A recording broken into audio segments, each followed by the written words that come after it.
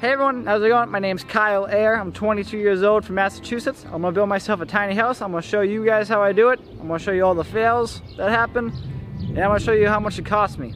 So let's get right into it. So before I talk about what we have here right now, I gotta tell you guys how we got here. It all starts about 6-ish months ago. So let's get into that. So about 6 months ago, like every other young 20-year-old, I wanted my own space. But I didn't want the responsibility of owning a mortgage. So I started doing my research online on the best way for a kid my age to get his own space without breaking his bank. The biggest thing that kept popping up was tiny houses, and they were, honestly, exactly what I pictured. Pretty awesome.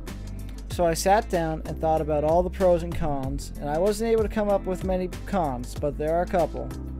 But the pros just kept coming to me. I wouldn't break my bank account. I would get lots of great lessons out of building my own house, from construction, electrical, plumbing, to cabinet making and roofing. So from there, the decision was made. I found a tiny house trailer dealership called Tiny House Basics, and I placed my order for a 32-foot long, 8.5-foot wide, fifth wheel trailer with just a click of a button. From there, a couple of months went by, and I prepared the land for where the trailer will sit so it was ready to be moved up north. I removed and flattened the land, built a retaining wall to hold up all the land back, and I built an 8-foot tall privacy fence. I then had 20 tons of 1 3/4 stone dropped off for a good footing for the trailer, and I was ready. A couple weeks after all that was done, I got an email saying the trailer was ready to be picked up.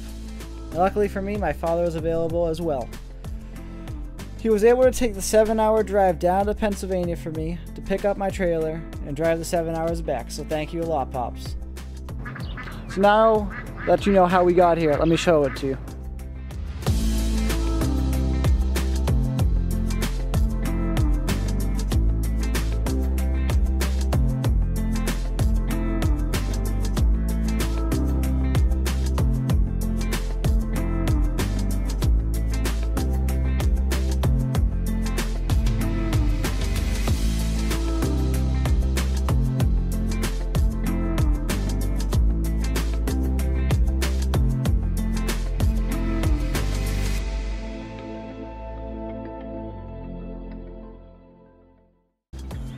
So now that you guys got to see the trailer, let me tell you what everything costs. The trailer cost me $9,715. The retaining wall lumber cost me $710.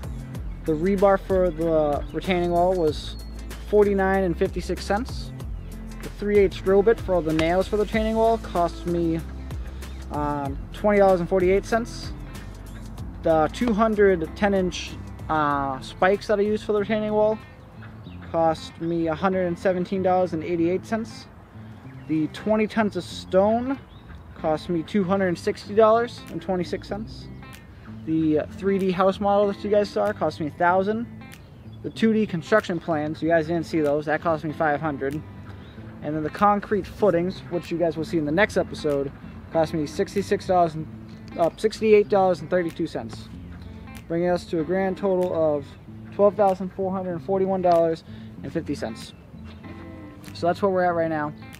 Thank you everyone so much for watching. Please feel free to leave a subscribe, like and comment, tell your friends, and help me build this house and watch me build this house. So thank you everyone. Have a great day.